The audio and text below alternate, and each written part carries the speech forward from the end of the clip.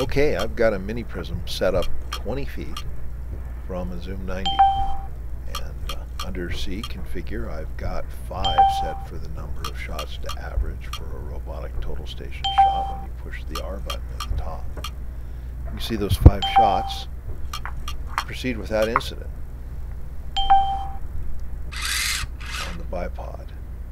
Now I'm going to hand hold that prism and try and hold it as steady as I can, and I'll try and repeat those 5 shots. Tracking.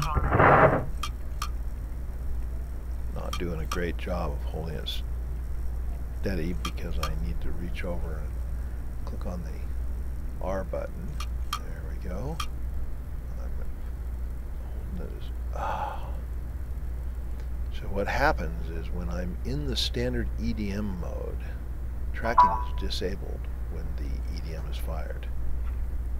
So we'll go back and try and do that same thing again. I'm going to handheld hold the rod. I'm in standard mode. And another failure.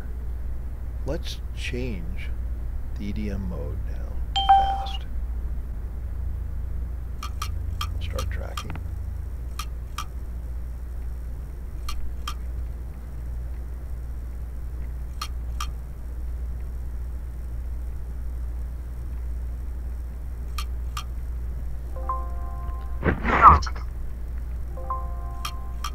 Tracking. And I'm going to click on the R button. And we'll get 1, 2, 3, 4, 5 shots. Let's do that again. Click the R button. We're in fast mode now.